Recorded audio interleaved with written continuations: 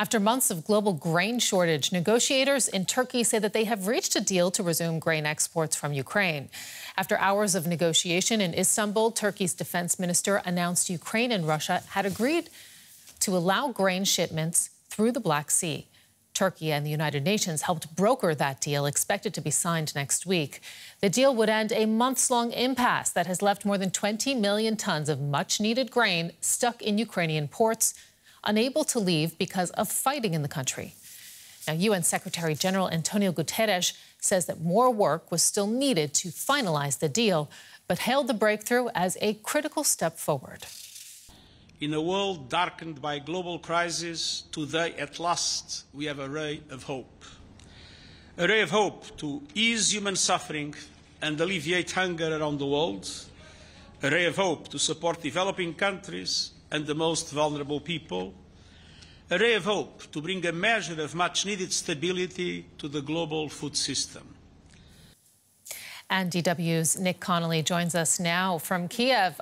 Nick, tell us, just a few days ago, the Ukrainian leadership said that it did not trust Russia. With that in mind, what should we make of this breakthrough? Well, exactly. That is the crucial issue. That trust is not there. We've seen time and time again deals to evacuate civilians, other deals between the sides talking about prisoners of war and of the bodies of casualties of war. All those deals have fallen through time and time again. So the question about whether Ukraine and Russia can work together now, lots of question marks there, lots of doubts.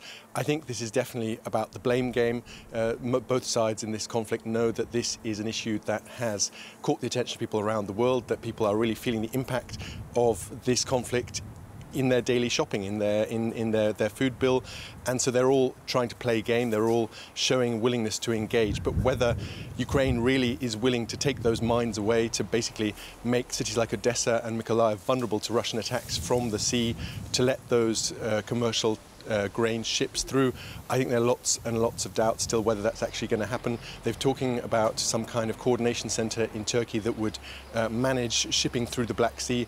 But people here on the ground, analysts are saying that even if there were that willingness to remove the mines, that still could take months because lots of those mines were laid in a hurry in the first few days and weeks of this war.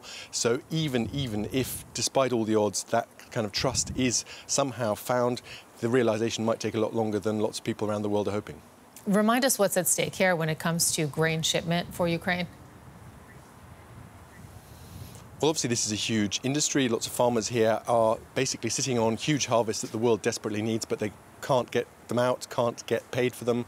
And moving forward to the next few harvests, without that ready cash coming in, how are they going to pay their wages? How are they going to pay for fuel and fertilizer? But it's also about the bigger point of Ukraine's access to the world oceans, other industries like metals. They're being able to get their exports out. The land borders are just a lot more expensive in terms of the logistics. They're further away. They're less well organised. So it's a bigger picture for Ukraine. But actually, I think in all of this, in terms of the food, this is more a problem for the outside world than for Ukraine. Because paradoxically, as long as those ports stay closed, food is actually going to get cheaper here in Ukraine for Ukrainian customers. It's the people in places like Lebanon, Mauritania, often very far away, who are incredibly dependent on Ukraine, not only for grain, but also for vegetable oil, real basics that are just exploding in price right now. Okay, so many knock-on effects for the global community. DW's Nick Connolly for us there in the Ukrainian capital, Kiev. Thank you so much.